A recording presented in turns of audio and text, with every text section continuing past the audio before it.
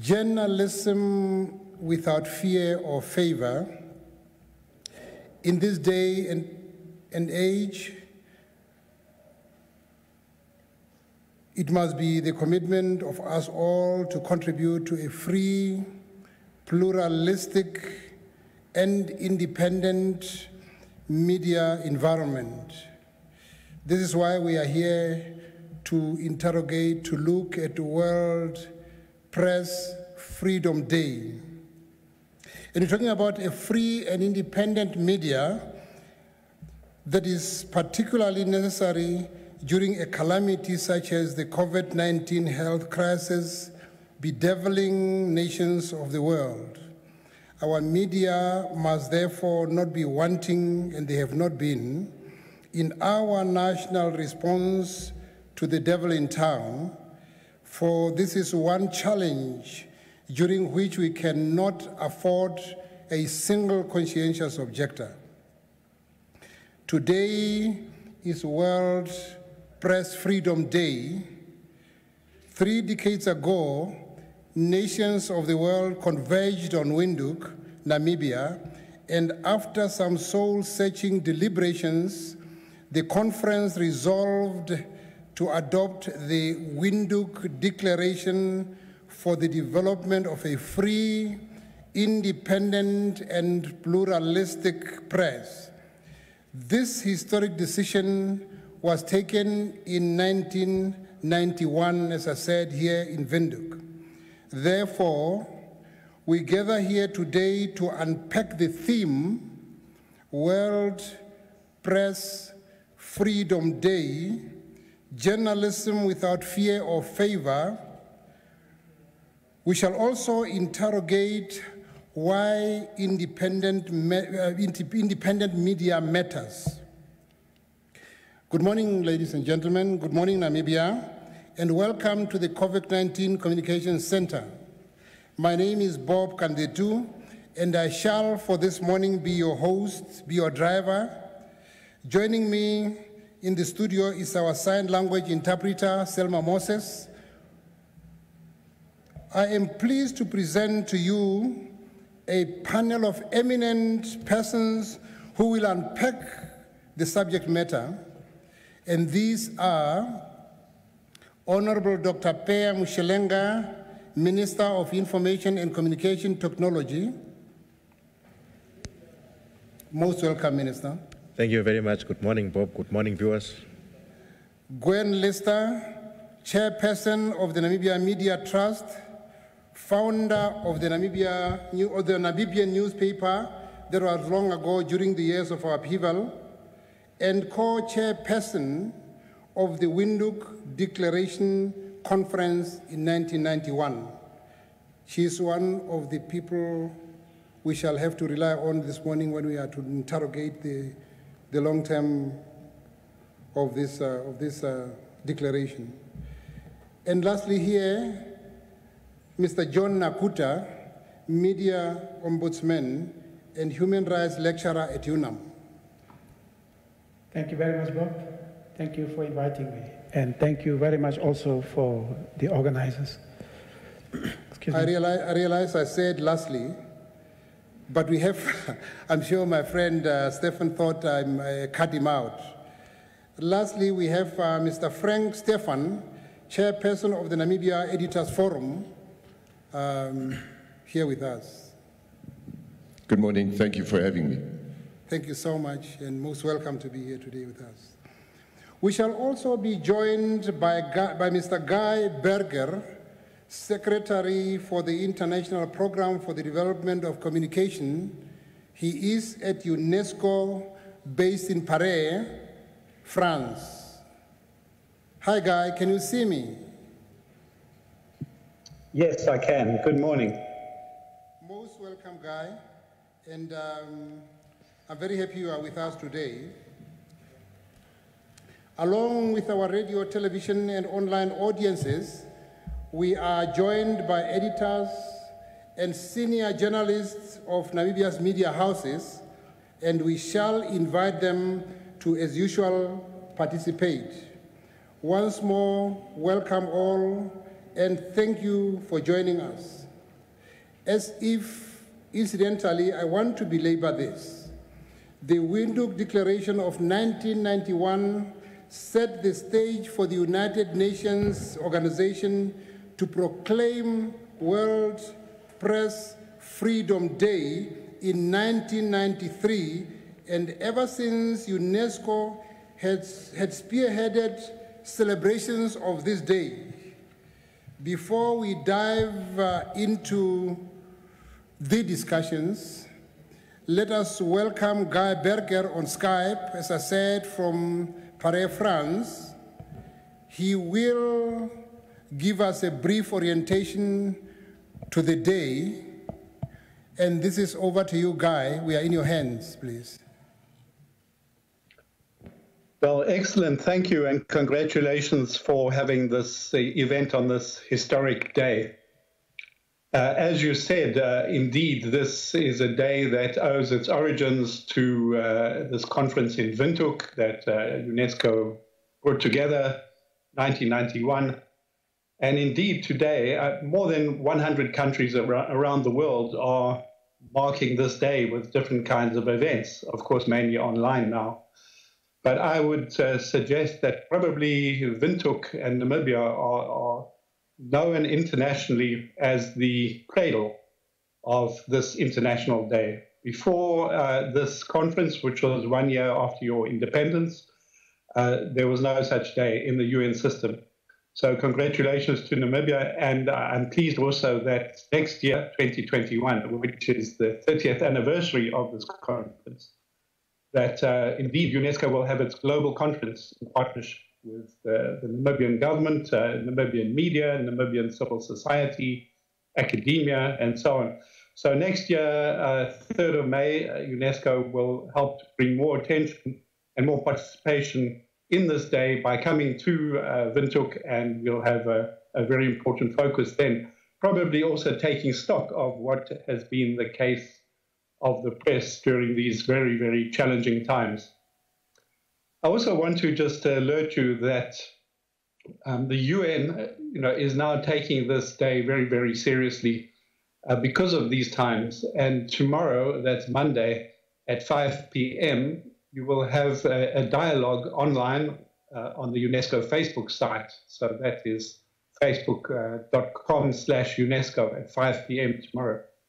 And this will have the head of the UN, Antonio Guterres. It will have the head of UNESCO, who I work for, Madame Audrey Azoulay, and then the head of the UN Human Rights Council, Madame Michelle Bachelet. So these three top people in the UN are going to be speaking tomorrow about press freedom. Why is this? It's an unprecedented attention to this issue by the heads of the key UN agencies. And it's because of this day that began with yourselves. Now, if I could just say a quick remark about the theme, journalism without fear or favor. So this is a call to the journalists that they should work without fear or favor, very professionally, public interest, facts, not opinions. When they host discussions, they need to be balanced. They need to have evidence-based discussions. But it's also a call on governments, and governments should not try and capture the media or distort the media. Indeed, in Namibia, there was an unfortunate experience at one point where the government was boycotting one newspaper with advertising. And this is really not something to be recommended. Government advertising, especially health advertising like now, you cannot deprive the public by only going to some media that you like and not going to other media. And this is also important because it's about credibility. The danger very often in Africa, but in other countries also, is that the media is so controlled by the government, especially state-owned media. And then it doesn't have the credibility that's needed today when you need to produce messages the public can trust. You need to produce messages that are authentic, where people have confidence. And if a media house is just going to be a mouthpiece for the government, people think, well, okay, of course the government is saying this, but it's not strong enough for the message to be carried. And of course, the governments themselves, we need them to be transparent, to release information as much as possible, not hide things, to be very also open about who is benefiting from government money, food packages, because unfortunately, despite these times, you find still some corruption continues and so on. And so media is really important, independent media. And the journalists and their supporters and the government need to recognize independent media is the way to go. We cannot mask the truth at this point in time. At UNESCO, with this World Press Freedom Day, we have a slogan which says, just like food, facts are essential. Because without facts, we don't know what to do. And there's a lot of nonsense out there, unfortunately, especially on the social media. We at UNESCO, we call it the disinfodemic. And this disinfodemic, it's seen terrible things happen. In one country, I'll name the country, in Iran, more than 700 people have died from drinking false cures. In other countries, people are being incited to violence under rumor and gossip. So we really need the facts. And for that, you need good journalism, and you need free journalism and independent journalism. So it's really important. And I must here commend Namibia, because I think as a result of your media, you, the public opinion, the people, the government, you have jumped early on this issue. You have not fallen into the mistake that happened in Europe, in the UK, and in the USA. They just waited. And then the problem hit them, and they were not fully prepared. And here, where I am living in France, well, I can tell you, I see and hear every day about the life and death issues. This is a terrible thing, a lockdown, but I tell you, it's better to be locked down, even if you're under very, very tough conditions, poor, hungry. But better be that than dead, because that is the very difficult trade-off. Now, media has the role to play to help us overcome this period, to help ensure that people know what to do, where to go for support. And this depends on the credibility of the media. It depends on the free and independent media.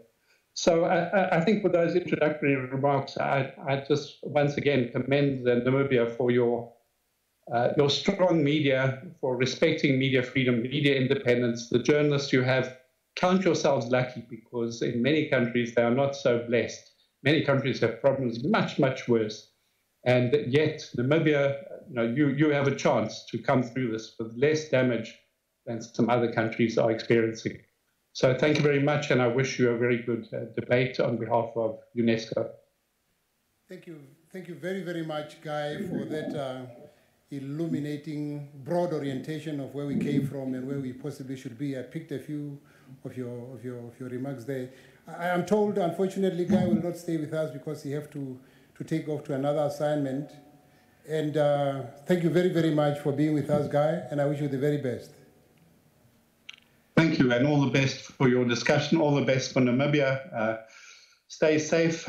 Stay with good information in your system, and we will all pull through this. So next year, when UNESCO comes to Namibia for World Press Freedom Day, we will celebrate the role of your media, the role of your public in getting through this. And if anybody's interested, as I said, tomorrow, 5 p.m., facebook.com/UNESCO, hear what the heads of the UN are saying about this important question.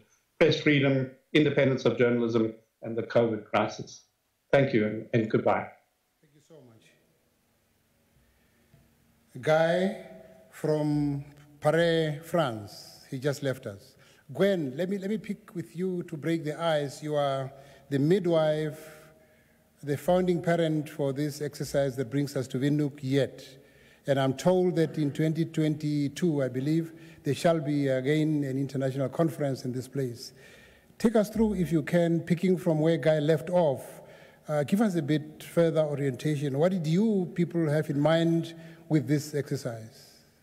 Thank you very much, Bob. And before I answer your question, may I just wish all journalists a very happy World Press Freedom Day. For those journalists who are lucky enough to be free and out and about reporting, let us spare a thought for the hundreds of journalists around the world who are missing, who are detained, and many who have been killed in the exercise of their work. I think it's important to remember that this day is about journalists.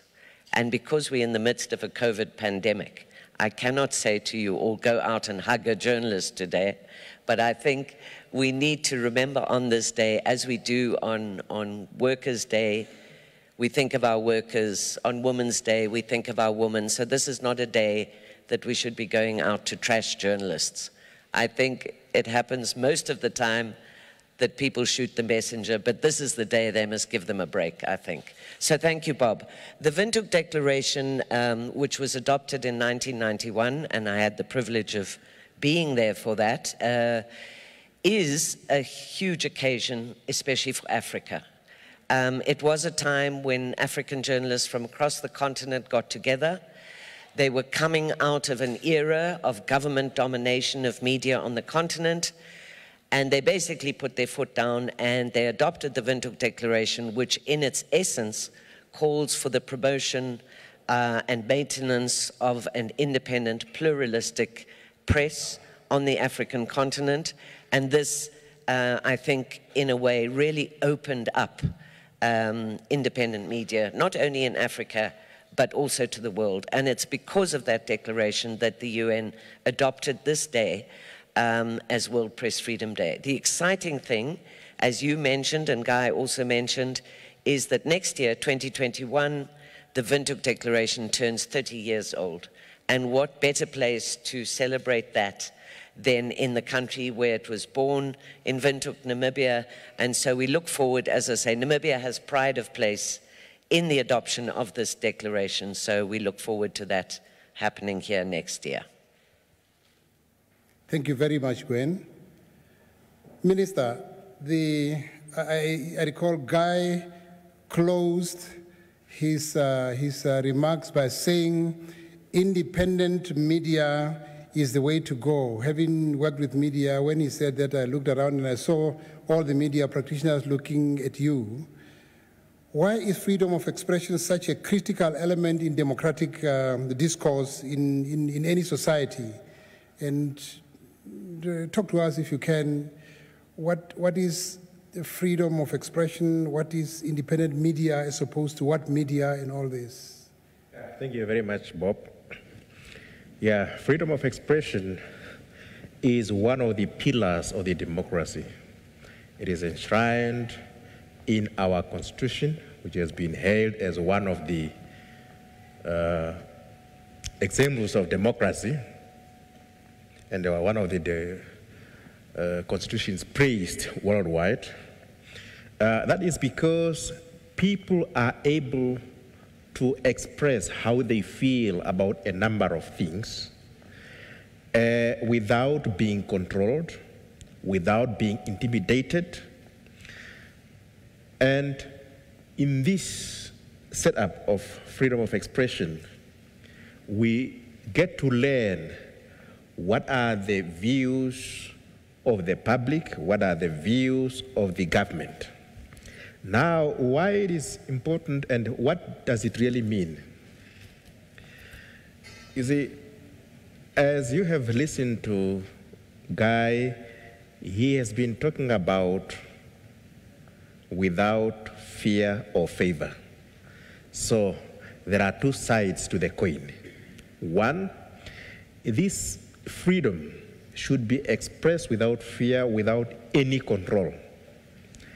Now, this freedom should be expressed without favor. I would add also without prejudice. Meaning, when you express your freedom, you should not favor one entity over the other. You must be fair. And your expression should not prejudice another entity. That now boils down to the 5 basic principles of 5 basic ethical principles of journalism. That is being now truth and accuracy, that whatever you are writing, you should check that it must be factual. We know one cannot always be 100% factual, but if you have then not presented correct facts, it should not be intentional and you should be able to correct that. Secondly, a question of impartiality and fairness. In your reporting, you shouldn't be partial. We know journalists are human beings and they have their preferences. And as a journalist, you must not let yourself to be compromised by your partiality when you are presenting your facts. Then the question of independence now. Independence from whom? It does not only mean independence from government control, for example. Independence from any control from any interest group. That is what it means. Then the question of humanity. Whether what we are saying is causing harm to other people. That is also important to guard against that. Then another point now is accountability. You must account for what you are saying. And you should be able to say, here, I have done a mistake, and I should be able to rectify in a manner that I restore the dignity of the person to whom my reporting has caused harm. Thank you. When I see you opening your mouth, you want to... Sorry, no. Yeah, I agree in principle with everything that's been said. But I think it's more complicated than the minister lays things out. The question of independent journalism, for example, means journalism that is without strict government or any kind of corporate, as the minister said, other types of controls. So the issue is not that government don't control media, because they do, especially on our continent. So do political parties, so do vast corporate interests. The issue, bring it back to the Windhoek Declaration, is the issue of plurality, which is fine, but then there must not be interference in independent editorial policy. I think this is the main issue that underpins it. So the minister says media mustn't be partial. Well, if you've got a political party-run newspaper, it's clearly going to be partial towards the political party in question. The issue is really that readers and viewers out there should have choices of the kind of mediums they read or they watch.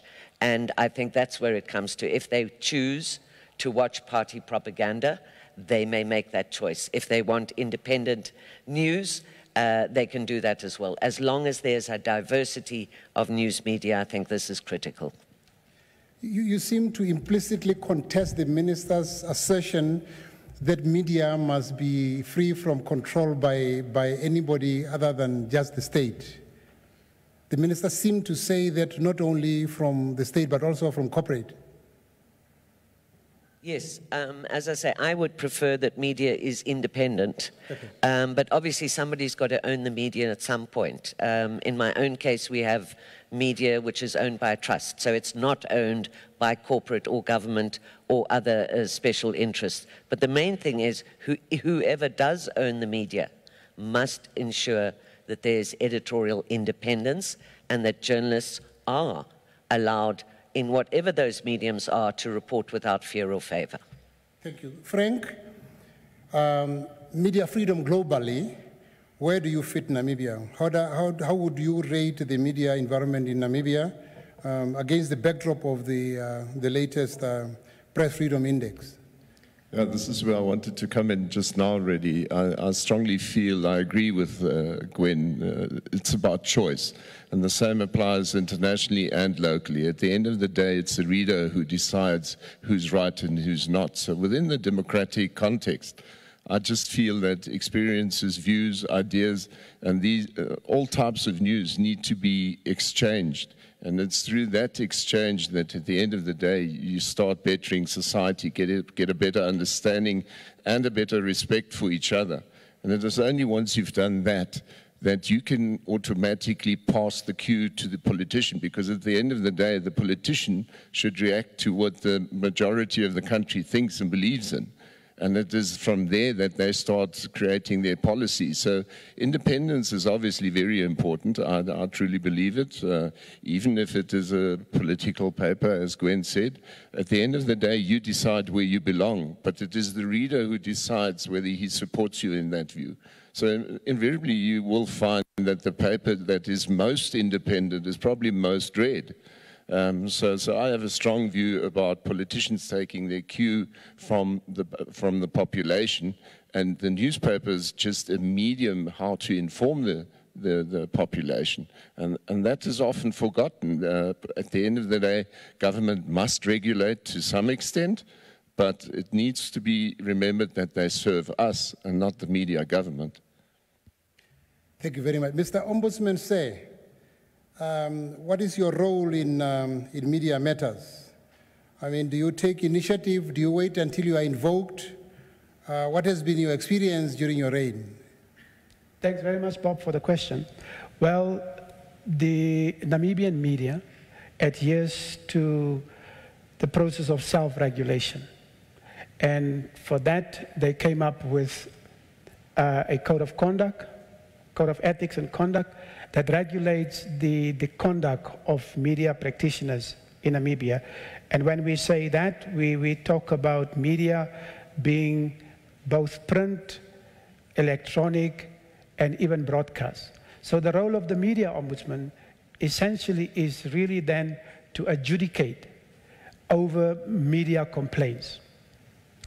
The other part of the, and of course, holding media practitioners to the very standards that the minister mentioned, issues of truthfulness, issues of accuracy, issues of fairness, impartiality, and he mentioned the issue of humanity. We've got practical examples, it's like of the example of humanity. 2 years ago, or half a year ago, the Informante published a very gruesome paper, now a picture rather, of someone that committed suicide. And the Informante published this gruesome paper on their Facebook webpage. The family was the first to complain. And as the media ombudsman, I've received over 6 complaints. Now the code of ethics talk about publishing such kind of gratuitous pictures, obscene images and whatever. And this is the kind of humanity that the minister is talking about. Don't, with the words that you are using, the pictures that you are using should not cause more harm than necessary. And because media practitioners are part of society. So the code adheres to that. And lastly, whether the media ombudsman goes out and initiate, no. Because that would go against the very grain of the fundamental principle of fairness. Because you cannot be a prosecutor and a judge in the same matter. So for that reason, the media ombudsman, just like any adjudicator, a magistrate don't go out, even if the magistrate see that someone has committed a crime and whatever, you don't go and arrest that person, because tomorrow you must adjudicate over that very same matter. So it's the same principle that apply. So I hope I've answered the question. Minister, I don't want these journalists, these media practitioners and their protector to gag you. Are they still behaving stately on that platform? Yeah, but before I go that, I would like to go back just to clarify and elaborate more on the question of impartiality that I spoke about. When I talk about impartiality, these words goes together, impartiality and fairness. The key word here is objectivity. Yes, you may be a newspaper belonging to a political party or to whatever, but you must be objective. It shouldn't be because the public is able to make a choice, I can just say anything. We are trying to guard against recklessness and irresponsibility. So that we must bear in mind. Yes, now, on the question of whether the media practitioners have been following or not, it boils down to the report of the ombudsman. If you look at the reports of the media ombudsman, obviously there have been complaints about media practitioners, but we can't have a blanket labeling that all media practitioners have not been following the standards. There are those that are following standards. There are those that may have followed standards. The question is, has it been intentional or unintentional when these practitioners are following these standards or not? That's one. Two, what remedy has been made to those that have been harmed by those type of reporting? That is another issue that we need to look at. Because, as I was saying, it is not just good enough to say, I can always do anything, I can always come and say sorry. So that should not be the way, but we must have ethical principles. We must take responsibilities before we act. Thank you. Yes, please, sure. Just directly responding to the minister's complaint. Like, obviously, it's like when the media or journalist was wrong, of course, the person would complain to the media ombudsman. And we've got instances. I've got examples. You've asked me to give examples of cases. We've got one of the first cases that I adjudicated over soon after my appointment was from a Dutch gentleman that complained against a non-member of the EFN being the Editors Forum of Namibia, and the code being voluntary only applies to members. But we had Mr. John Nakuta that in February this year actually sent me a WhatsApp to say thank you for the effort that the media ombudsman embarked upon to get his name cleared. Because what happened in this case, the informante had a series of stories accusing this gentleman of being sought by Interpol. And this gentleman provided evidence that neither South Africa, neither the Interpol branch in Namibia, in Rome, in Holland, and even in America, where he was residing, had him on his list. And so I took this matter up with the informante, and I can say, to the credit of informante, even though they were not even supposed to even begin to listen to me because they are not members, but harm has been caused, and they were gracious enough and bold enough to admit mistake and to delete that offending articles from their webpage. And as you go now, it is not on their webpage. And so this is the remedies that is available to whoever is complaining to the media ombudsman, some of the remedies that can be taken. And we've done that. Frank, I see you are jittering. Yeah, I would like to come in here. I think we must just be aware of thinking that we need to defend each and every case, and surely we have to, and we have to report on that. But if you generally look at how many reports actually land in John's office for investigation, I believe there are not that many. If you really consider how many papers we have, how many radio stations we have, plus the TV broadcasting and whatever we else have, then generally if you judge Namibia, I would think that most reports are actually independent and quite fair, because otherwise you would be inundated with complaints, which you're not. Just to say, you know, most of us journalists who really, as I say, the good journalists out there certainly believe in a code of ethics, and that goes without saying. That having been said, a code of ethics is only words on paper. In just about every situation and every newspaper and other journalistic entity, just about on a daily basis, one has to interpret that code. There are lots of gray areas. Everything is not black and white. You can use a phrase and say, thou shalt not do harm. But that's easier said than done. Obviously, to the innocents out there, we don't want them to be harmed, which is why we have someone like John and self-regulation to protect exactly those, the innocent people. On the other hand, because the media is operating without fear and favor, largely speaking, they will be revealing things to the public. They will be revealing bad governance, exposing corruption, digging out things that people do not want to be dug out and don't want to see the light of day. And in the process, people, arguably, are harmed, right? If we look at the recent fish rot expose, there are top people in Namibia still sitting in jail today, some months later. Have they been harmed? Yes, they have been harmed. But the question then comes in, they did something bad, and so that harm has come to them as a result of corrupt activities. So we must be careful about talking about this harm thing. We must also be honest and say that a lot of the time, our politicians and people in positions of power are in a defensive position vis-a-vis the media. They seem to only see the front page and the politics. The media is about a whole lot more than that. And I think credit needs to be given to the media in general for the huge role they play educationally and otherwise, all the other things they report on which are not political. We tend to sort of overlook that, and I think that's important just to remind ourselves. One minister once said to me, I will never bash press freedom or the importance of access to information.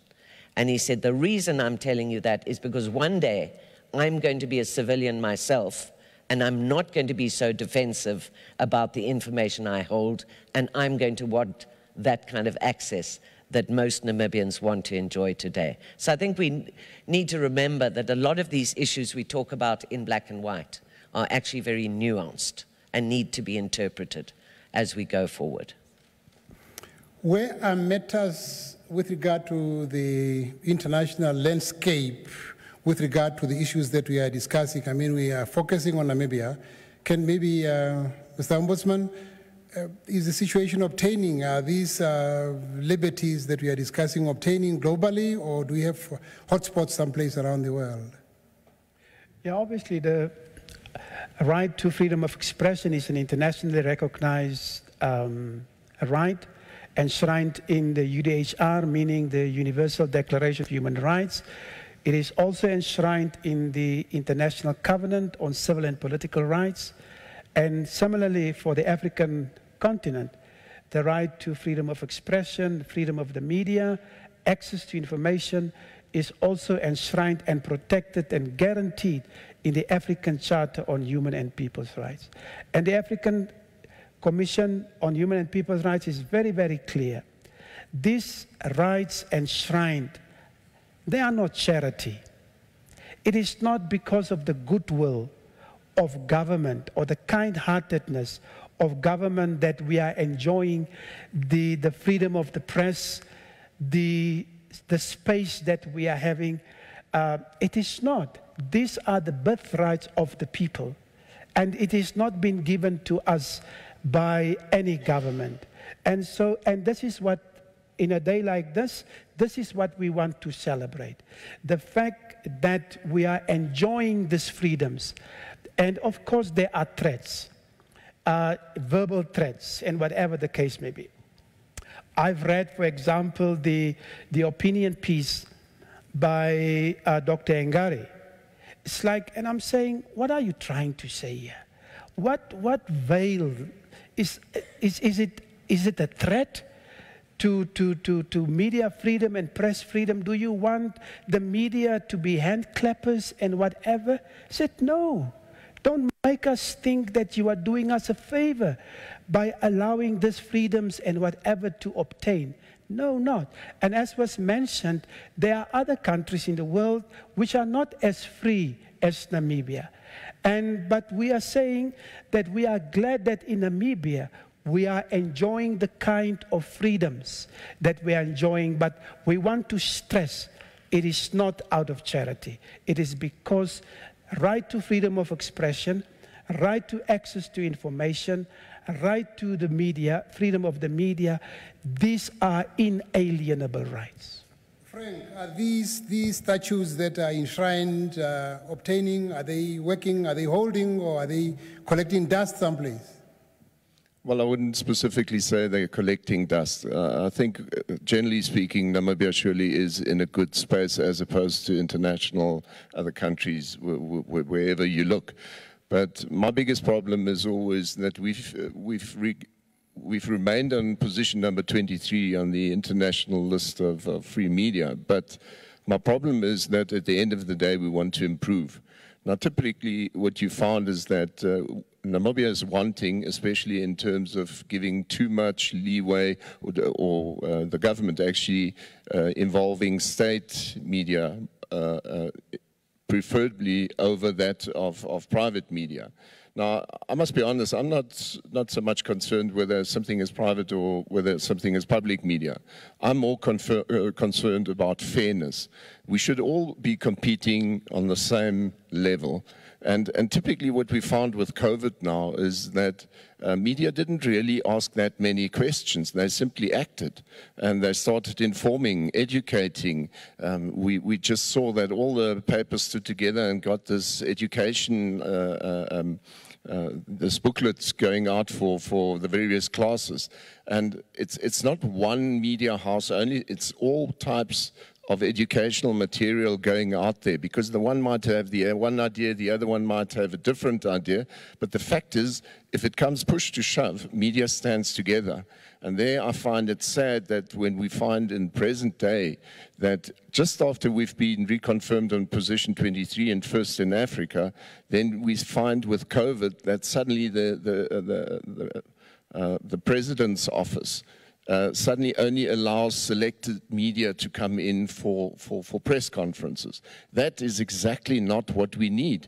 And it is totally against this old thing that we've been waiting for 3 years, access to information. The Access to Information Act is gathering dust and nobody knows why. We've been able to get emergency acts through for COVID in a matter of 7 days, but we're unable to get an act through for media after 3 years. So in that respect, I think we're wanting.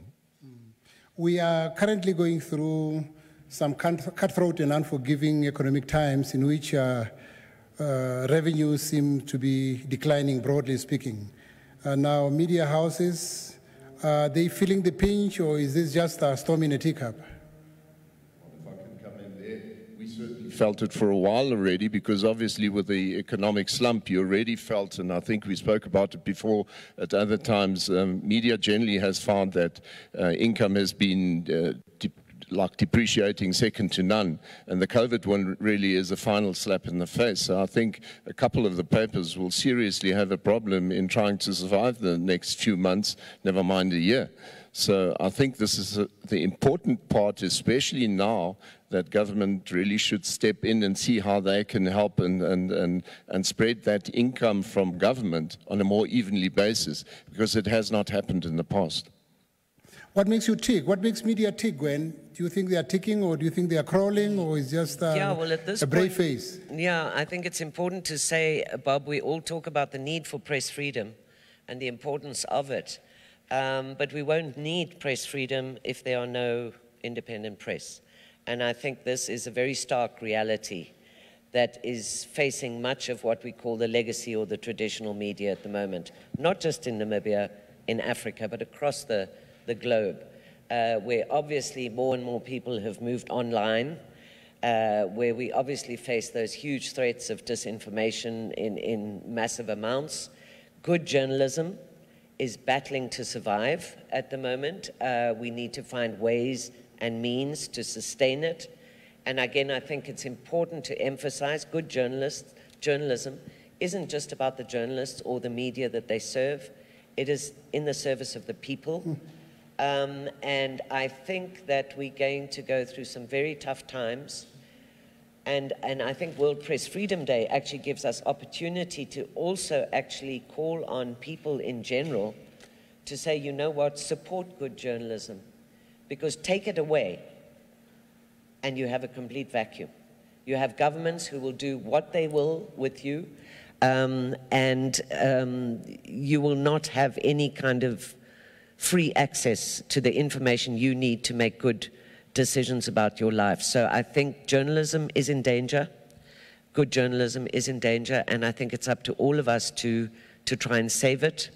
I think it's largely due, obviously, to digitization. It's much easier for people to go online and do a couple of clicks than it is to read a newspaper article. But I think, again, we need to try and bring people back to traditional media. Perhaps all is not lost. The COVID-19 pandemic, I'm told, for example, in the UK, by the Ethical Journalism Network has resulted in the fact that more and more people are turning away from disinformation now and seeking out good and verifiable means of information, and that they're going back to some of the traditional media. I hope it's not going to be too late, but this, I think, is going to be the biggest challenge for journalism and journalists in the years to come, is how to save it, how to get the public trust back and believing in good journalism as being absolutely essential in their day-to-day lives. And that brings us there, Frank, to the role of that advertising play in the life of media houses. I mean, are the advertisers partners in this development, or are just a withering breeze degenerating into some moving targets? I think what really happens is that you generally find that most, whether it be printing press or even NBC television and radio, there is no person today who can still maintain his media network without also being on the net. And this is really what it is all about. Instead of just fighting the net, use it for your own purposes. And in the process, you will surely find advertisers who over time start advertising again, or continue advertising, possibly even advertising more. Because the principle is really this, coming back to the argument of Gwen just now. If you've got a believable press, and I want to assure the Minister that I think I'm not far away when I say 99.9% of the journalists try and write truthful. They don't try and have a political agenda on their mind. I'm not saying there are none, but I absolutely believe the majority does report what they've just witnessed, and that's really what they are. They're witnesses to an occurrence, and they need to report about it. And this is where the truthfulness and the respect comes in. As soon as people start realizing, but you know what, when Frank has written about something, it's true. And they start relying on Frank always confirming that ultimate truth. So they'll start reading other papers as well, but ultimately they'll come back to Frank's whatever, internet presence or paper. And they see, but he has not lied once again. And then suddenly for the advertiser, you become real value, because they know that people will ultimately return back to, be it a paper, be it the television show, be it whatever it is. And I think that's the importance. So advertisers, yes, they're partners, for sure. And even the government in that respect. I mean, like I just said earlier, in terms of Ministry of Education has proved itself to be one huge partner to the press at the moment. So I truly feel that these sort of partnerships should be coming quite naturally. It shouldn't be a concerted effort by either partner. And so I'm coming back to this Access to Information Act. I truly feel, coming back to Gwen's argument earlier, if access to information is allowed, you will surely find that many of the accusations and speculations and so on will fall by the wayside. Simple reason, the person has got the fact right from the start. He doesn't need to speculate. And that is the problem that you often have. People sort of throw a stone into the bush and hoping to rattle something. And then government comes out and says, no, but you've lied about this. No, he hasn't lied. He was wondering whether this could be true because he's heard it from several sources, and government has not reacted to any question about that incident. And that is where I feel government has a very strong role to play. Get that Information Act through and have us all work as partners and not as two opposing parties.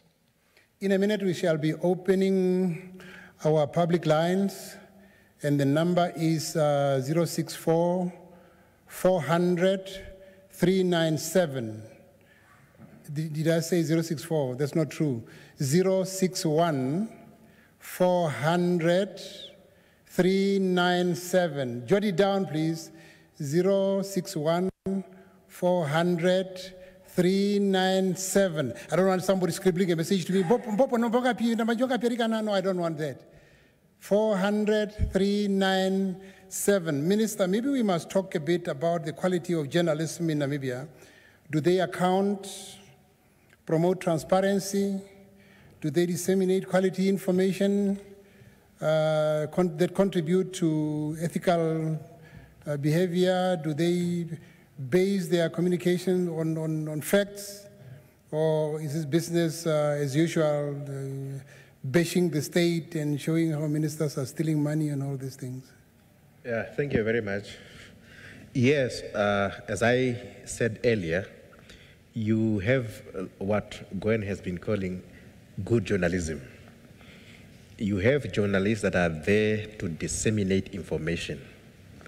Transparency is a very important, even our president has always been calling on ministers to be transparent, to say when the media are calling upon you, you must provide information.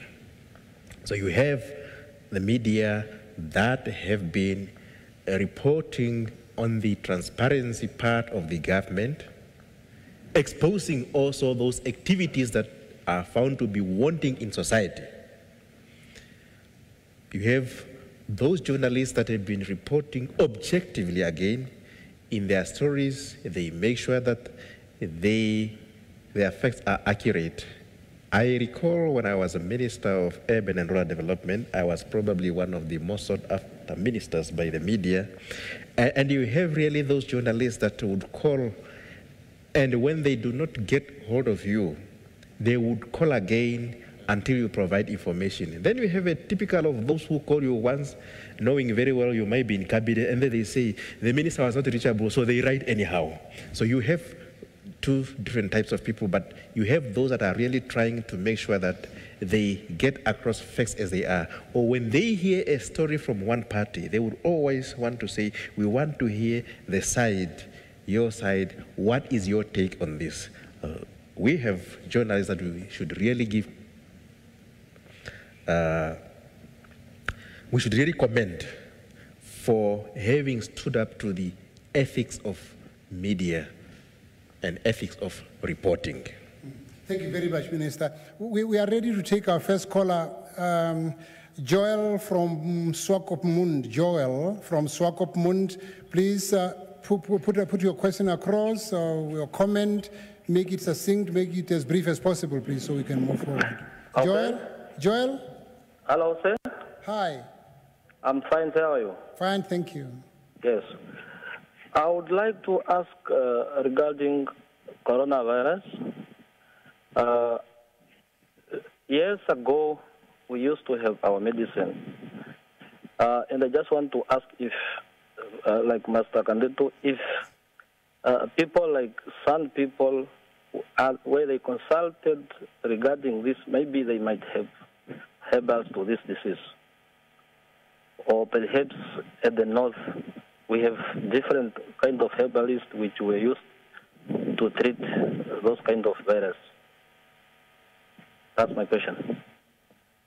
Thank you very much. Minister, you are on the spot. You are the closest to coronavirus. Thank you very much. If I get the caller, clearly he is asking about those herbalists or the sons, whether they were consulted about treating the coronavirus and so on.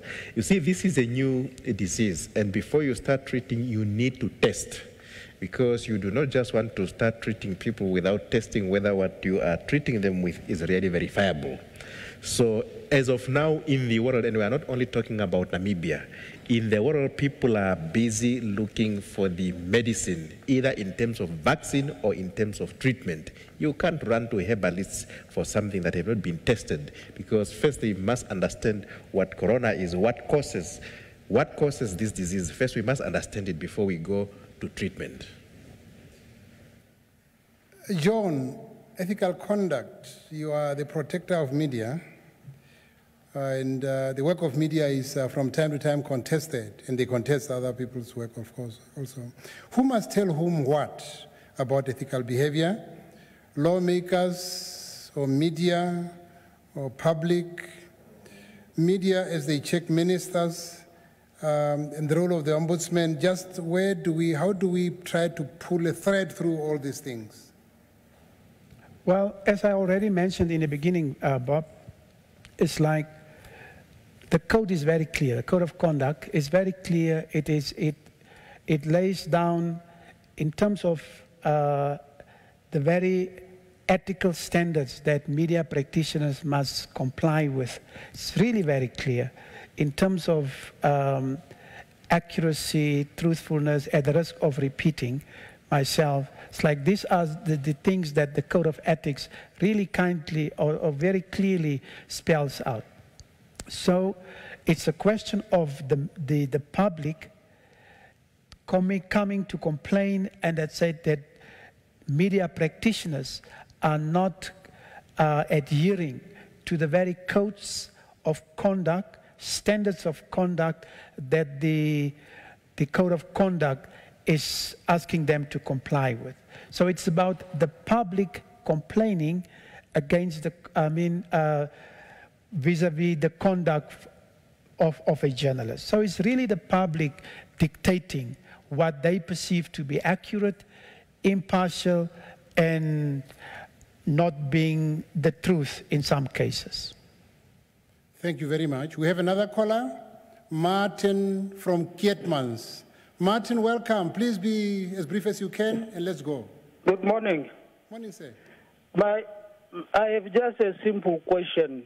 Whom are we educating? Because from the beginning, when the updating started, it's only been focusing on English. Then we have people in the rural area, especially senior citizens, which the information which is the news being given, it's not really just give exactly as it is being said. How do we need to make sure that all the people across the country get the same information? Why on the radio cannot have the translations? Who can be able to translate on the different languages at the same time? Yes, Martin. Thank you very, very much. What we know is that every day after this formal national presentation that goes on the national language, which is the English, I'm talking about the national conversation language, then all our radio stations do a summary in the vernacular. That has been happening. I live on the farm and I don't always sit at the television. I drive around, I drive a car, or I ride a horse, and I can hear these happening. So yes, I hear you wish everybody would be following now on television at the same time sitting in, but unfortunately, for now, that could be a discussion for another day. The truth is, yes, nobody's losing out on this information. Minister, you wanted to pick up?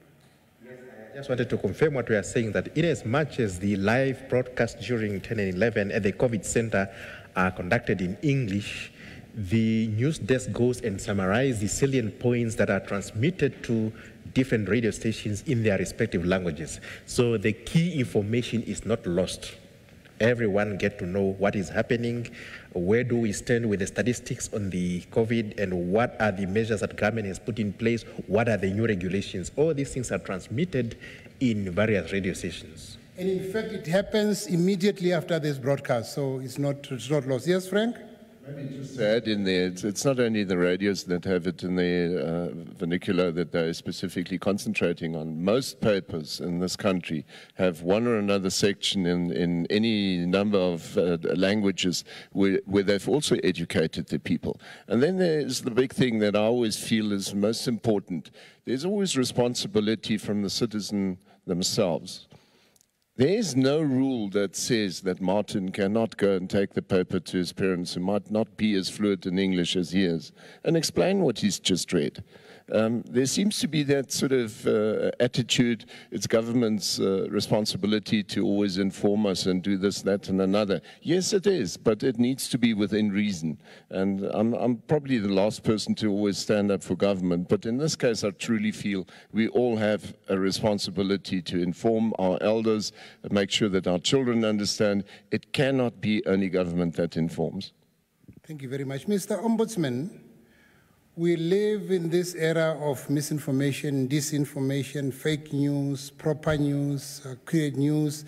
This is in part as a result of this uncontrollable advent of technology brought about by the advent of the information age. Are journalists behaving? Is it holding? How many times per week do you feel like telling the minister to lock up somebody, or telling the journalist, or telling somebody to be taken into court? Are you content with the Dudra Fansake as things are happening now with regard to all these things? Is there an equilibrium, and is everyone treating everyone well? Are there forums for sorting these things, or do you sort them just through boardroom conference time, shouting matches? How is it happening? Right. I wish I could quote. Yes. But I don't have it now. Yeah, I can't. I don't want to open my phone now. But I'm going to paraphrase what the UN General Secretary General said on this particular day. I don't want to rush you. Okay. Let me just cut you short so we take another caller so that you can be as long-winded as it's possible. Mr. Kamati from? From Hangwena. Mr. Kamati from Hangwena. Welcome, sir. All right. I would like to ask a question. Yes, please. My question is, you see, if you look at worldwide, most of journalists are just to be found in towns. So my question is, why are they not going to rural areas and looking at how our people are surviving and something like that? Because most of people, they don't know what is going on in a rural area. That is my question. Yes, please. Thank you so much, Kamati. Journalist, Gwen, Frank, why are you keeping all your journalists in Windhoek?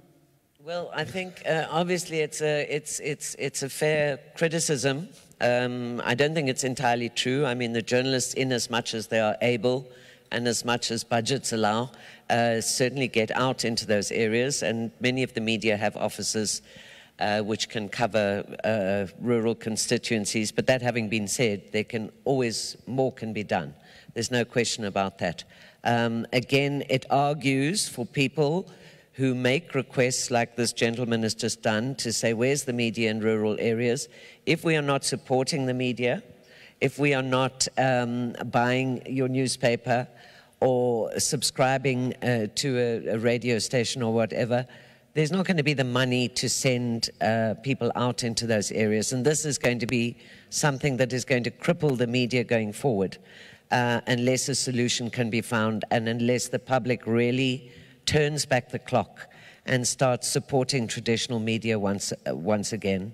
When you think of it, those $3 to $5 it may cost you to buy a newspaper, what is the equivalence of that in terms of data? Not very much.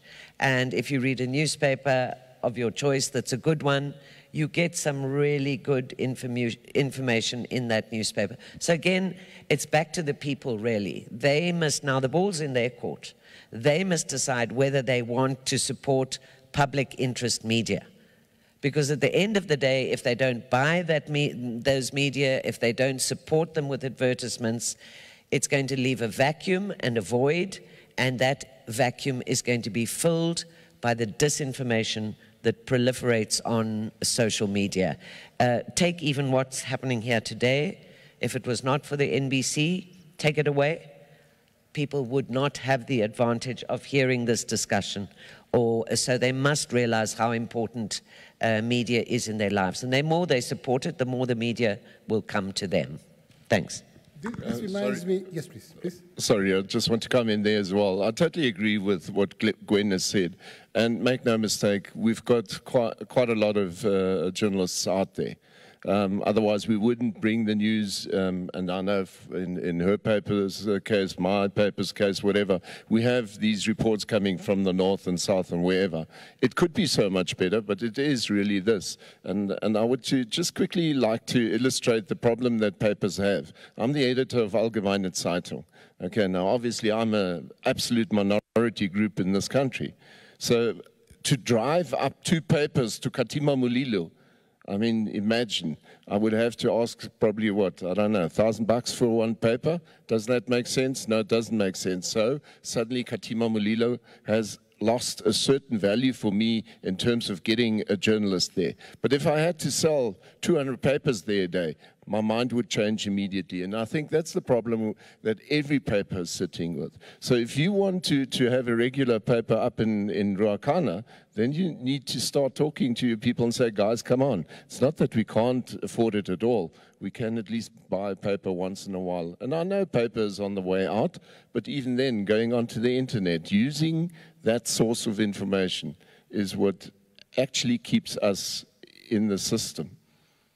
Thank you, Frank. We have Hangula from Swakopmund. Hangula from Swakopmund. Good morning, Hangula. Yes, good morning, sir. How are you? Fine, thank you. All right. I would like just to give a contribution, not really a question.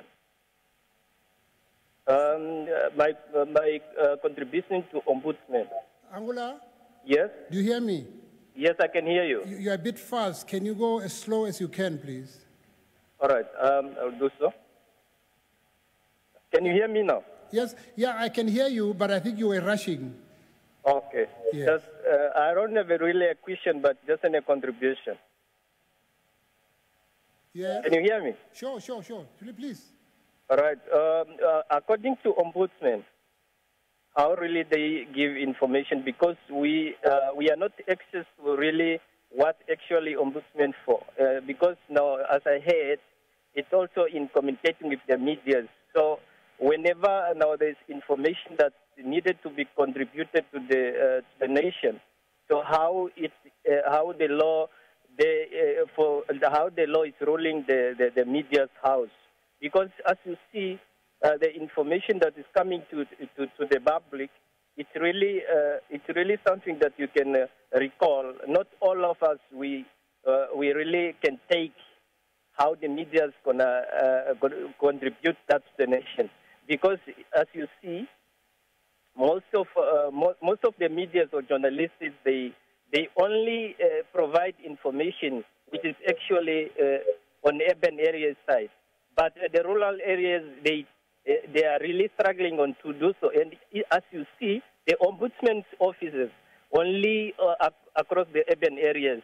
But at the rural areas, there is no ombudsman. If I'm on the correction side. Thank you very, very much. Yes? Yeah, that was a contribution, isn't it? Yes, that was my contribution. Angula? Yes, sir? That was a contribution. Thank you very much. All right, sir. Thank you. Yes, please, Ombudsman. Is raising. In fact, I've raised it also in my annual report to the EFN in November last year, is that a lot of people are not aware of the existence of the office. And that might be ascribed to the fact that there's not a lot of publicity. I remember shortly after I was appointed, FAS Media, together with the EFN, organized a session for the media, introducing the media ombudsman to I think we went to Katima. And shortly after this, and of course we had a breakfast meeting whereby the media ombudsman was introduced to the general public, and a lot of people attended. And in that year, we've received, shortly after that, we've received a lot of complaints. Of course, some of them were worth complaining, but others not. But the point was that people got to know about this office. And that's why I've mentioned in my 2018 report to the EFN that there's a need to assist the office, to make the office much more visible, and to take the office out and announce this office, because many people, especially the poor, it's like some of them have been reported on in an unfair manner. But because they don't know about the existence of this office, they don't know what to do and how to complain or how to lay a complaint. So the point by Angula, I think, is one worth taking up, and a very valid one. Thank you very much. We have extended the discussion to 12 o'clock by popular demand. Some of the pensioners ganged up and flooded the OB van with phone calls. They are saying they want to see more elderly presenting, doing what I'm doing today. Thank you so much to my colleagues. So we shall extend the discussion to 12 o'clock. We have Nangolo from Ongwediva on the line. Nangolo, good morning. Good morning, Mr. Kandetu. Yes, please. It's so reassuring to see you moderating there. Congratulations. Thank you very much. Yeah, and also good morning to the panel there. I was trying to get through, and I didn't hear whether anybody asked the minister there, where is the access to the information bill? We have been waiting for some time now. The other one was that a little comment I wanted to make. The state information machinery, to me, looks a bit rogue. Because, for example, if you take the information that we're getting surrounding the COVID-19 updates, it's up and forth, from especially from the Ministry of Health. There's not a lot of clear information coming out of there. And this gives us a feeling of suspicion towards the information from the state, from the government.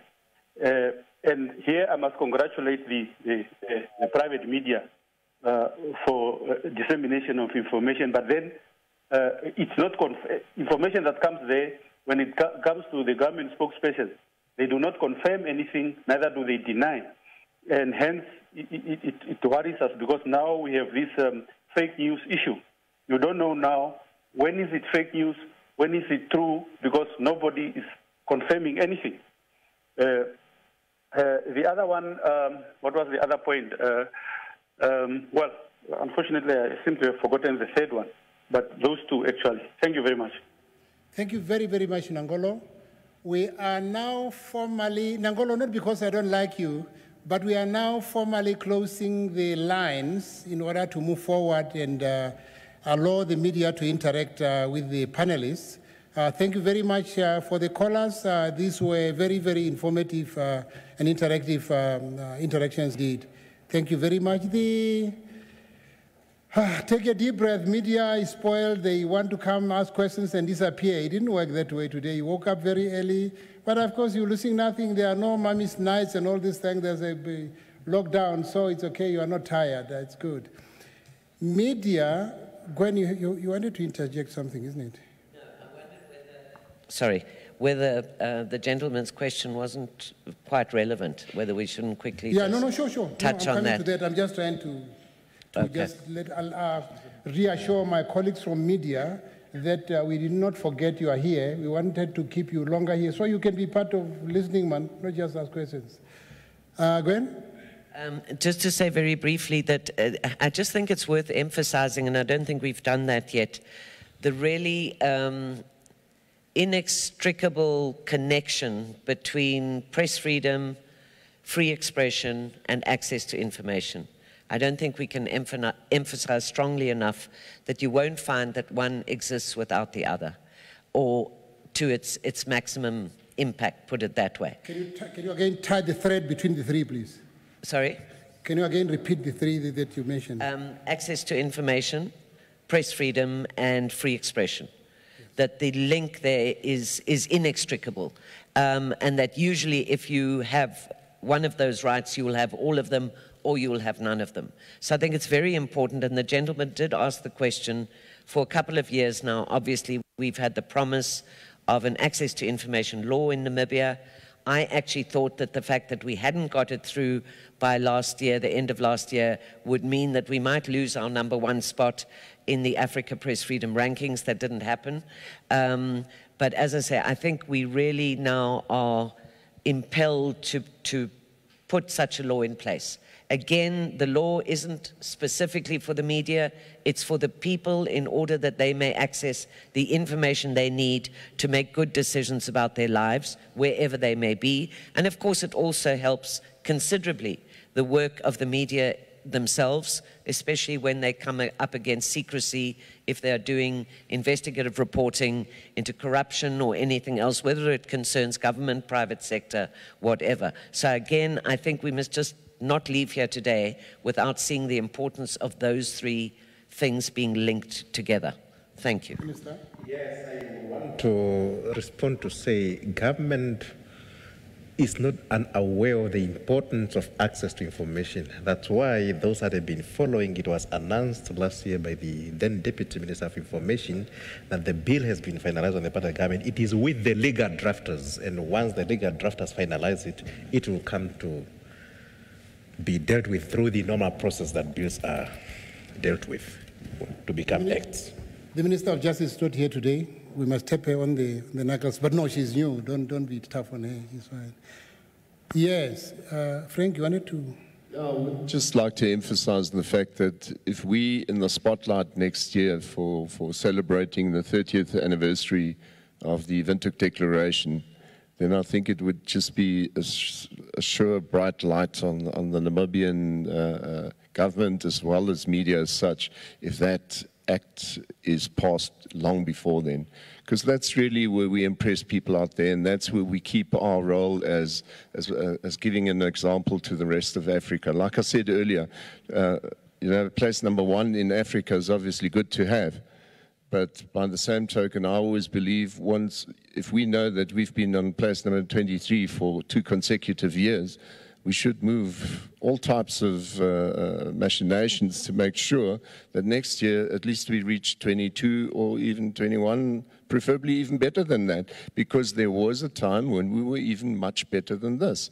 So we shouldn't sit back and say, "Ach, don't worry, we were able to keep our position." It's not about being number 1 in Africa anymore. It's slowly climbing that ladder to possibly one day be number 1 in the world. I wouldn't think that's impossible.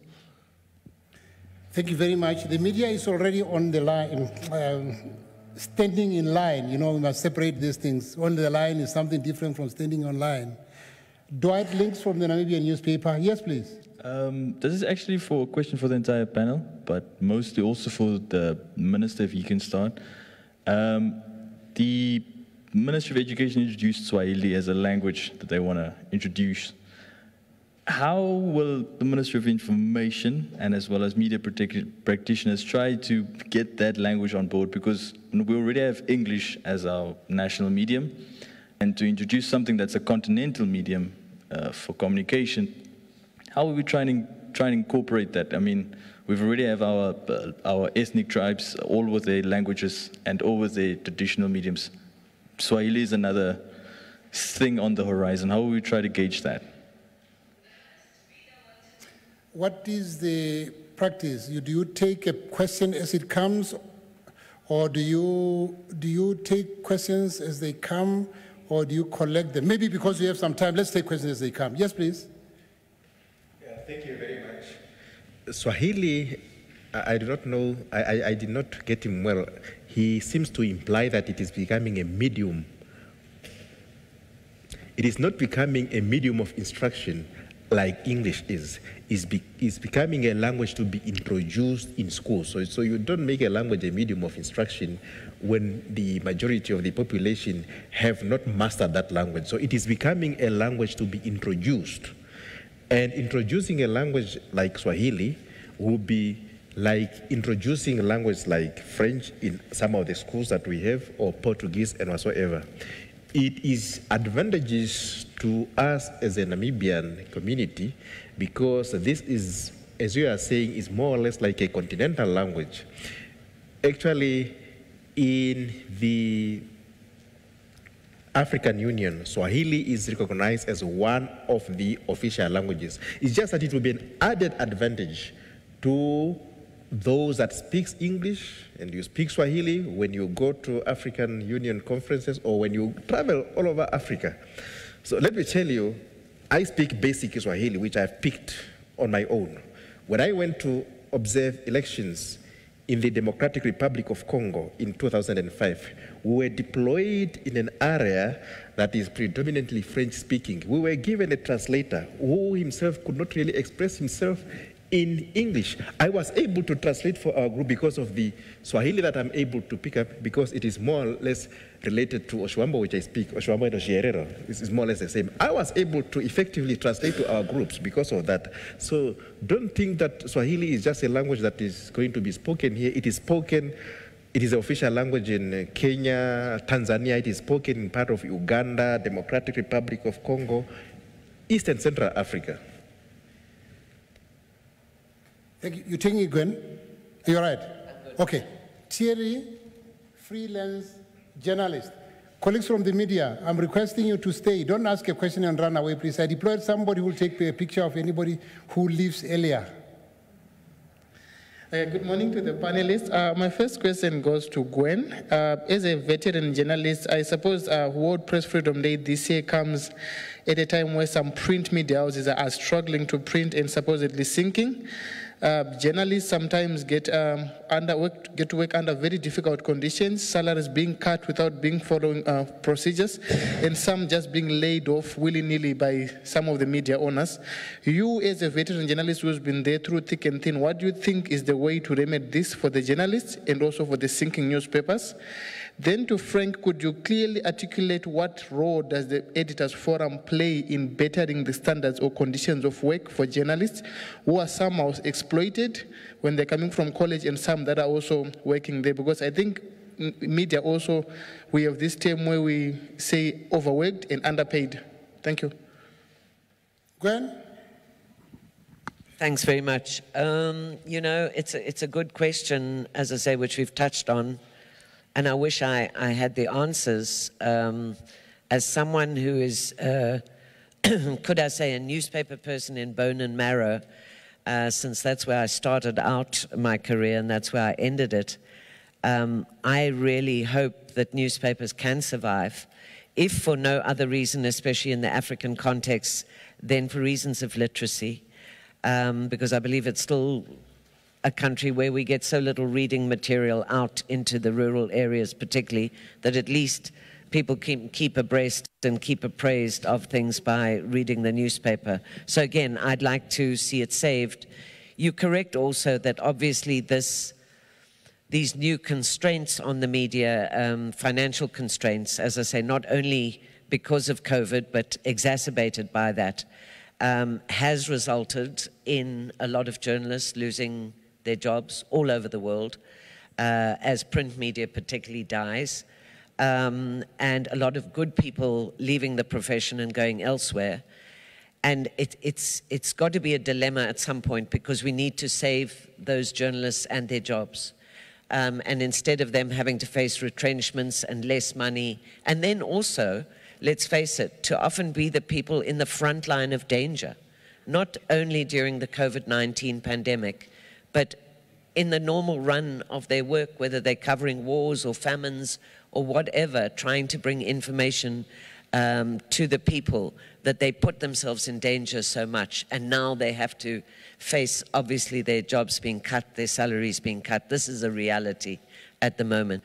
And I think we really, and most of us in the media industry, are trying to put our heads together and really think of innovative solutions, how to save good journalism, even if we can't save newspapers the way they used to be, at least in some form or another.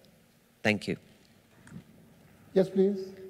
Yeah, I think I actually still had an answer to give on EFN. Just quickly, I think it's very important to understand the Editors Forum of Namibia is not a workers' union.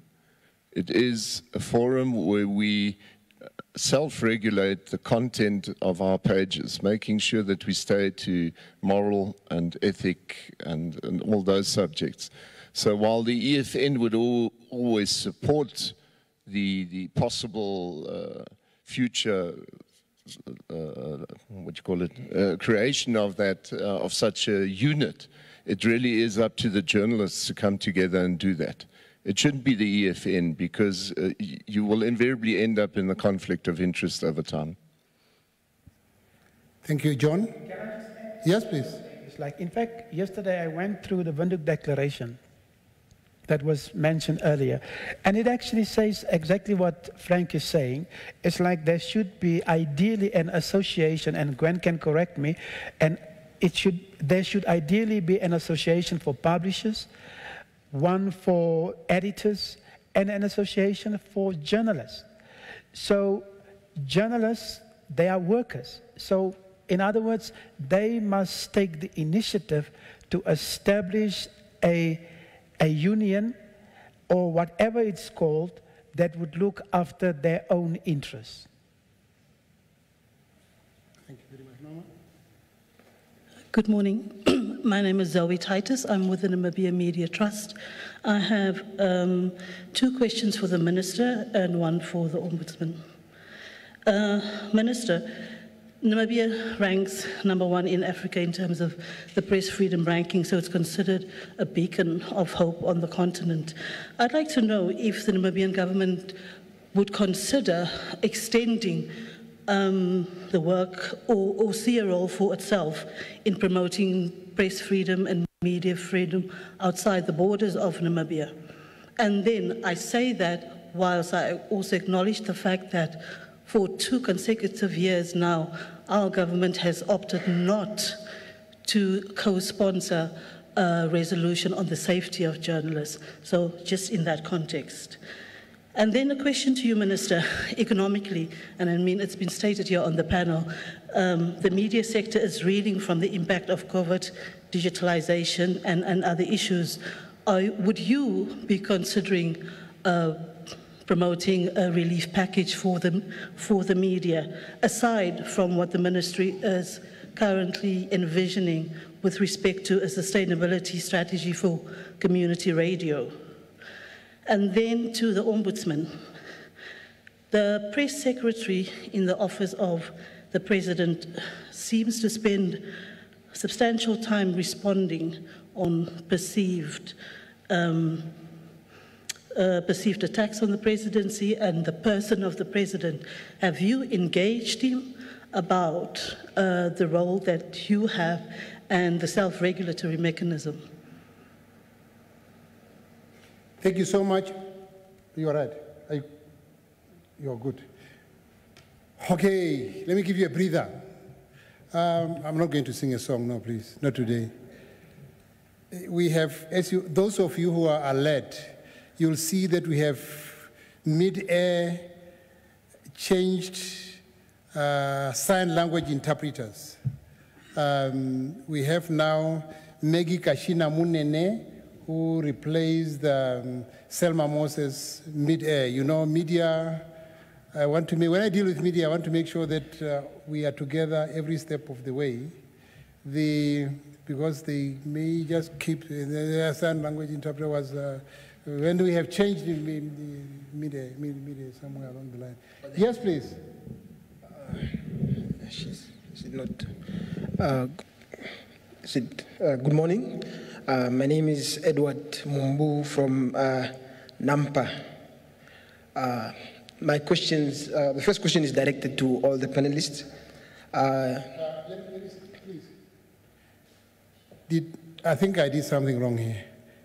The first question was not answered. Am I correct?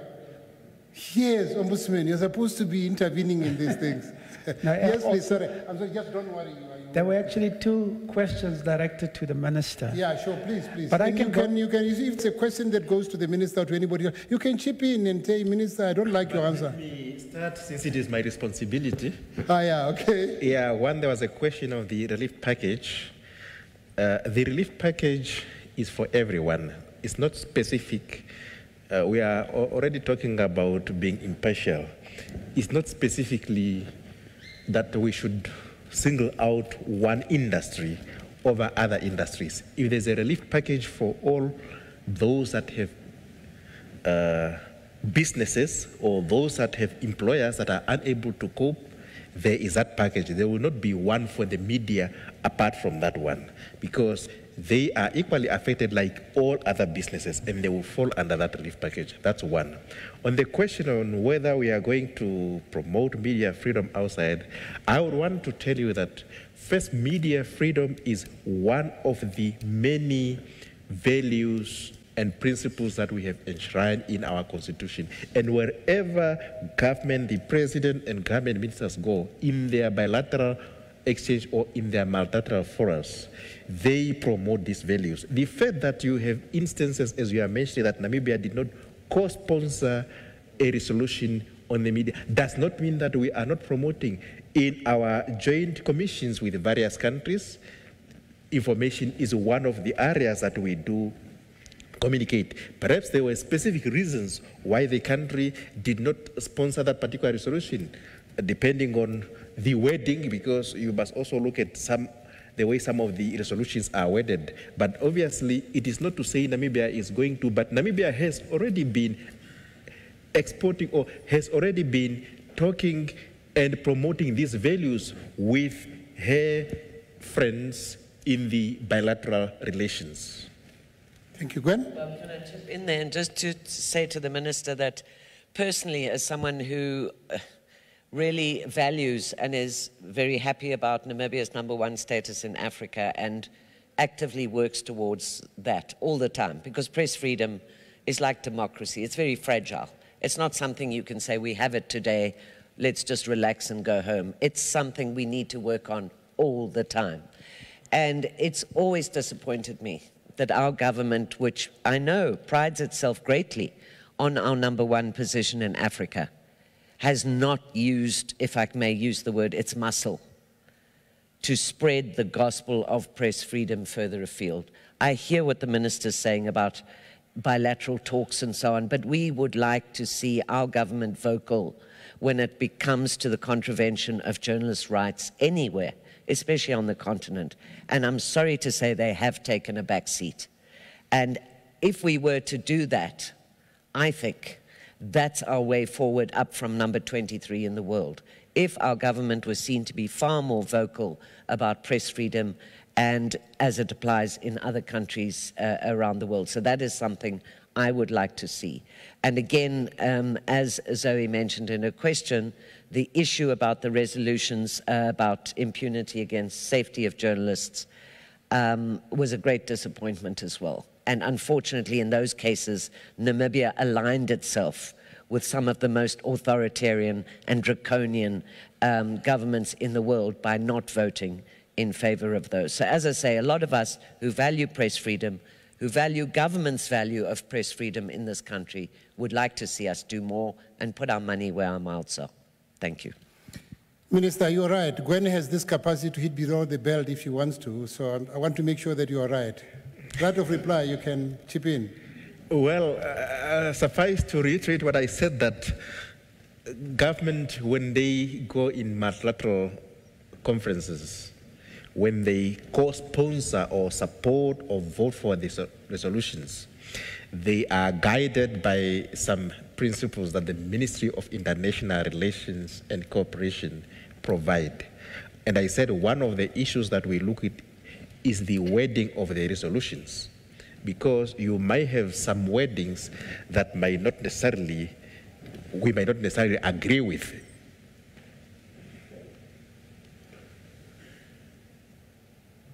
Yes, please. Yes, please. Good. I had a question with regard to Dr. Ngari. Doctor? The press secretary. Ngari, yes. Yeah. Okay. You have a question with regard to him? No.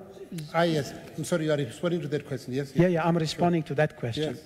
It's like, for that question, I think it's just proper that I quote verbatim from what the UN Committee on Human Rights have said about some of the things that Mr. Ngari or Dr. Ngari has mentioned.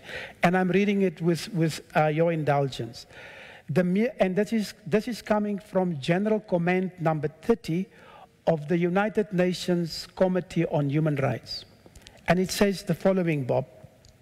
The mere fact that form of expressions are considered to be insulting to a public figure is not sufficient to justify the imposition of penalties.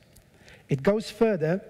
All public figures, including those exercising the highest political authority, such as a head of state and government, are legitimately subject to criticism and political opposition. That has been said by the UN Committee on Human Rights. And so this is really, the question that Zoe was asking is like whether I, as the media ombudsman, engage Dr. Ngari. No, I haven't done so. But this will be some of the things, if I were to engage him, this will be some of the things that I would tell him. For the politicians out there, and I don't want to sound disrespectful, there's a saying that says, if you cannot take the heat, get out of the kitchen. You had to develop a thick skin. It comes with the territory. So it shouldn't be taken personal. And international human rights law actually adheres to that very principle. That those, in English they're also saying the highest tree catches, how do you say it, Gwen? Catches the most wind. It really comes with that. Comes with the territory, Dr. Ngari. Thank you. Yes, please. I'm sorry you stood for so long, Mumbu. Yeah, no, it's okay. As I said, my name is Edward. The first question is directed to the entire panel. I just want to find out, you all drove home the issue of quality journalism. And I've observed that if there are any media institutions, for one, or even the ministry, I've not seen you promote journalism in the world of academia, for example. I've not seen media houses go all out and pay tuition fees for their journalists to improve. Although there are several conferences that journalists do go to attend and to learn from, you don't really invest in your journalists to better their education and eventually also improve their work. So I don't think it's also fair for you to demand these high standards from journalists, yet you don't invest in journalists to also improve their work. That's one. I also just need a comment in that regard. The second one is directed to the ministry. I came across the minister, Dr. Mushelenga.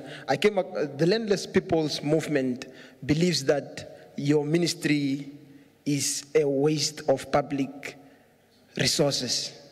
They believe that it should just be a directorate. It doesn't really serve much purpose. That's what they say. What is your response to that? And perhaps the last one is on the media institutions that resort under your ministry, this being NBC, the Namibia Press Agency, and the New Era. There are complaints that these institutions have bloated structures. They are a heavy burden on the taxpayers.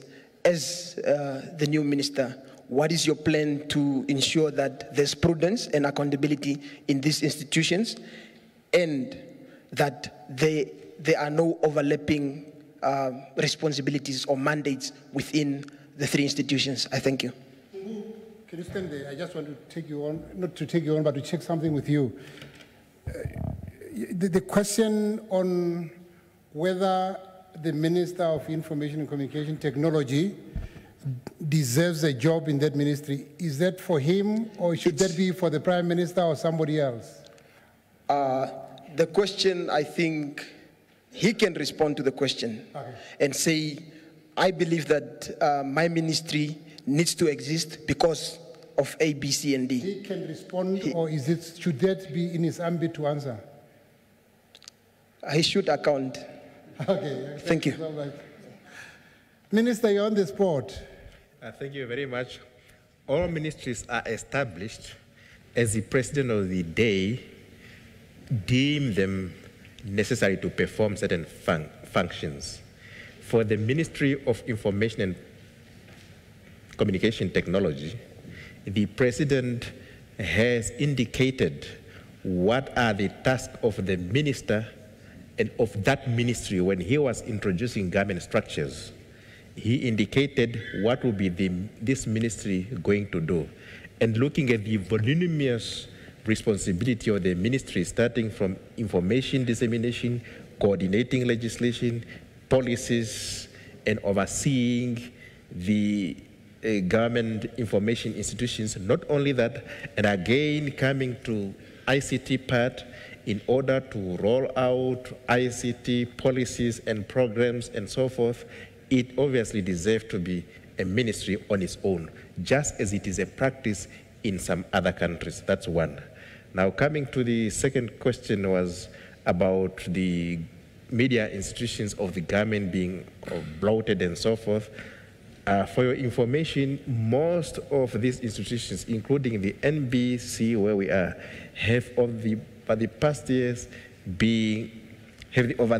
years cutting down on their staff members. Of course, first you start through the natural process. Those that are retiring and those that are resigning, you do not fill in positions. And so is the same with all other media houses, talk of certain times, New Era, and so forth. It is not that we are not doing that. What was the other question again? Yeah, the one on the general. LPM, there was a question on LPM. No, that one I answered. That one I answered. It's taken, huh? Yes, Frank? I would like to react to the training one.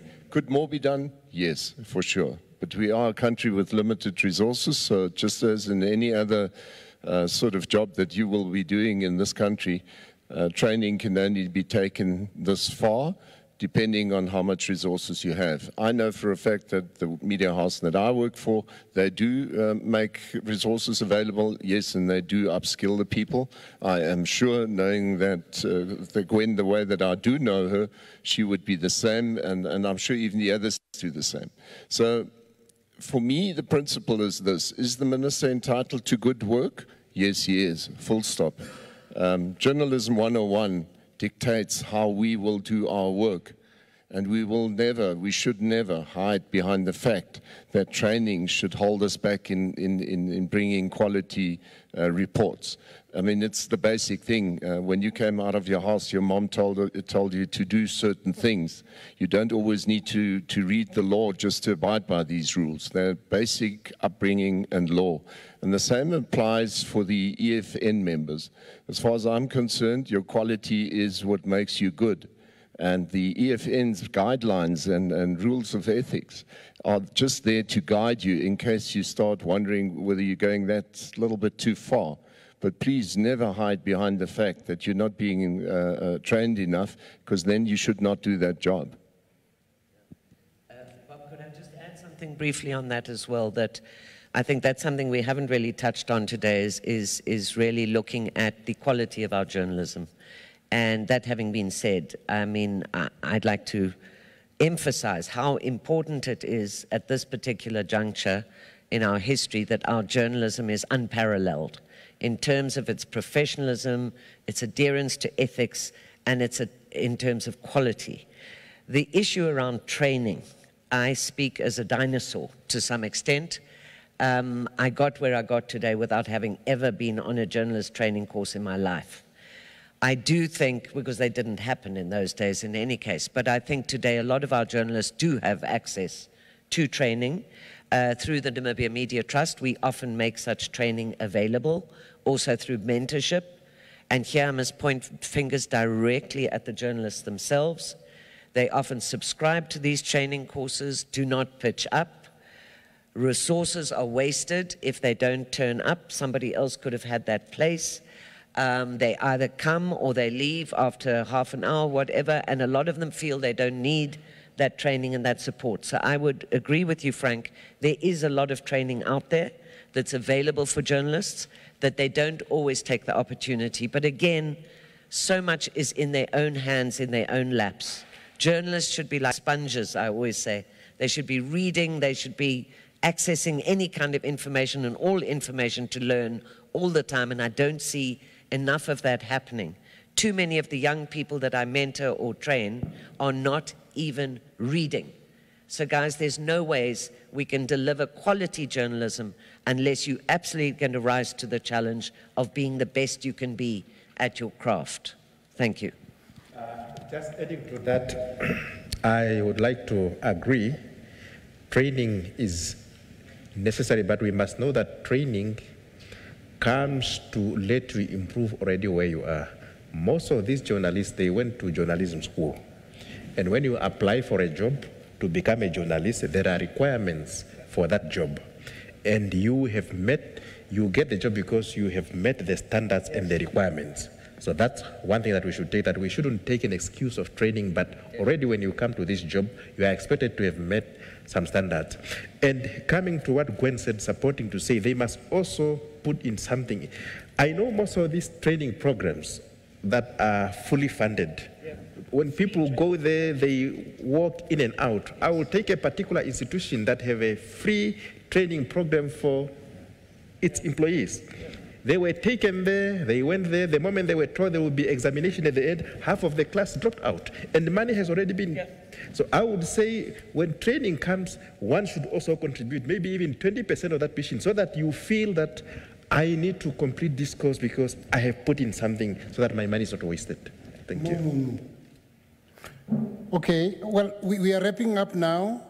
This young lady has been standing for the last 10 minutes. I will give the last question from media. Yes, please.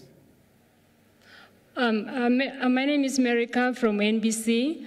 My question is directed to Honorable Dr. Mushelenga. NBC TV News, everything. Yes, yes.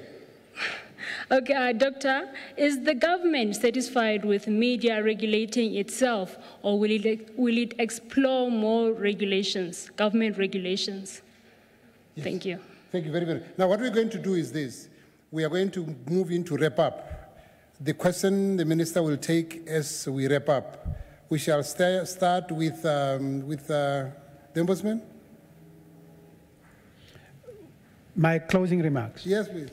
Yes, my closing remarks would be, and as part of even answering that question, even though it's not directed to me, the African Commission on Human and People's Rights in 2002 issued what is called the Principles of Press Freedom in Africa. And I think it's Principle 28, if I'm not mistaken, but there it makes very clear, the principle is that self-regulation in terms of the African Commission on Human and People's Rights is the way to go. The state should stay out of the business of wanting to control the press. And that basically would be one way of concluding my part, and also stressing what everyone seems to be saying, that the time of enacting an access to information legislation or law is way overdue. It's about time that the bill that is sitting, wherever it's sitting at the crafters, legal drafters and whatever, that needs to be finalized, and that process needs to be expedited, because the people demand or deserve nothing less. That would be my concluding remarks. Thank you. Frank? I'm much into this Access to Information Act. I mean, I've been trying to do as much as possible from the EFN side to get it passed. And I do urge the Minister to please listen to our pleas and get this act through as fast as possible, as I pointed out earlier. But my biggest wish today is that all the media in Namibia comes together. EFN should not only be about those people who have elected to become members of EFN. We should all come together so that we stand as a unit. And that's very important. If we want government to trust us, we need to have trust in ourselves and our own abilities. So those who are not members yet of EFN, on this very day, I would urge you to please make an urgent plan and join us tomorrow at the latest. Thank you. Thank you very much. We'll go to Gwen. Thank you, Bob. Just to say that question about government regulation of media, one would have hoped is a question that has already been relegated to the dustbin of history. Let us not go backwards, please. Let us work with self-regulation. Our people, like for governments, the people are our judges, the judges of the media, whether we're doing right, whether we're doing wrong, whether they choose to listen, to read, to buy our newspapers or whatever. And let us adhere at the same time to quality journalism across the board, adhering to a code of ethics. And maybe we can find a way to more broadly circulate once again the code of ethics for all Namibians to see, not only to help the work of the ombudsman and make people aware, but also that code of ethics can be internalized by all of us, from politicians to ordinary mortals to journalists. It tells us what we need to do. I think we do need reminding sometimes that we are relinquishing our ethics and our morals in this country. And it's not just the media, but it's a lot of other people that could do with reminding of what these ethics are. Finally, I would just say and emphasize that free and independent media is an indispensable pillar of democracy. To people out there, because Afrobarometer findings show and research show that increasingly across Africa, people are losing faith in the media, are losing faith in democracy, are looking more towards authoritarianism. These are very worrying signs. It's an era we came from and that we fought tooth and nail for this democracy. So let's fight to keep it. Part of that is a media. It's a mirror of our society. It speaks truth to power. It holds power to account and is absolutely necessary as far as access to information in the daily lives of citizens are concerned. So please, an appeal to citizens to really be circumspect about what you read and what you pass online and on your private WhatsApp groups. Please be circumspect. If you can't verify or fact check those things, then go to the media sources which you know are reputable and which will show you what the truth and the facts are. Otherwise, we're spreading disinformation. And as was mentioned earlier, this pandemic is bad enough, but the info-demic is even worse. So let's guard against that. And please, let's protect press freedom, access to information, and freedom of expression at all costs. Thank you. Very much, Minister. Yeah, with regard to the last question, and just to wrap up, well, we have not, the self-regulation so far in Namibia has not really been bad, but I think more still need to be done on accountability. When we correct our errors, we should be sincere and not cynical about it. Secondly, on the point that John raised, when we are talking of control and regulation, we must know we are talking of different things. Legislation are there not to stifle media freedom, but legislations are there to regulate for media freedom in a democratic society. You must remember that government also have a responsibility to protect the public. We are not talking about government, we are talking about the public, innocent people that are there who have been, whose dignity and rights have been violated. We must know that the Constitution talks about the dignity of any person is inviolable. 1. 2, we must also know that there are journalists there, junior journalists, who are not happy with the way they are treated by the editors. So when you have legislation and regulations, all these things, we are trying to protect everybody, not individuals and so forth. Thank you. But I can guarantee you that government will continue to ensure that media freedom is guaranteed as it is enshrined in the Namibian Constitution. Thank you.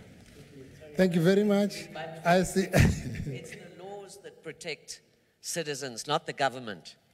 The laws will protect us. I'm looking at all my panelists, and it's like the meeting is just starting now. and I can see they want an additional half an hour. So this is how good platforms conclude. Thank you very, very much. I also wanted to make a concluding remarks, but I'm under pressure from my director there. Maybe I must take a chance and still go forward. In South Africa lives a young man who goes by the name Desmond Tutu. Those of you who were born before independence may have heard about him, or those of you who read. Once he went to Robben Island alongside the former apartheid South Africa President Peya Mushelenga. They took a boat, it's a real story, they took a boat and went to Robben Island to inspect the prisoners. At the time, Nelson Mandela, Governor Mbeki, them were still locked up there. Of course, everybody had their own experience. It was an emotional experience. When they came back on their way, as they were going back into Cape Town, everybody was locked into their own thinking, and the hat of Peya Mushelenga, he used to wear a white hat, was blown by the breeze into the water, and the state security guys were wondering, should they jump, should they forget about it? And the story goes that Desmond Tutu stood up, and you know Desmond Tutu is Bishop Tutu, with his, he wraps himself into these gowns, and he apparently walked over the water, picked up the head, replaced it on the head of the president, and the head was not wet. Now everybody was wondering, this man of God, maybe he can transform this whole sea into bottled wines. And then they started wondering what will be the headlines in the media tomorrow. Desmond Tutu, man of God, maybe this and the other thing. And guess what were the headlines in the media tomorrow? The next day, Desmond Tutu cannot swim. The moral of the story is you cannot predict the media. They have their own way of doing things. So do not be surprised if tomorrow you pick up a copy of Namibian newspaper, and when you look at it, you're trying to find what the minister said, and you find the story there, Bob Kandetu has grown very old. You must take it as a headline. Thank you very much, and please, we thank you everybody who have participated, both our sign language interpreters, our OB-VEN, and all of you colleagues from the media. Thank you very much, and here we wrap up.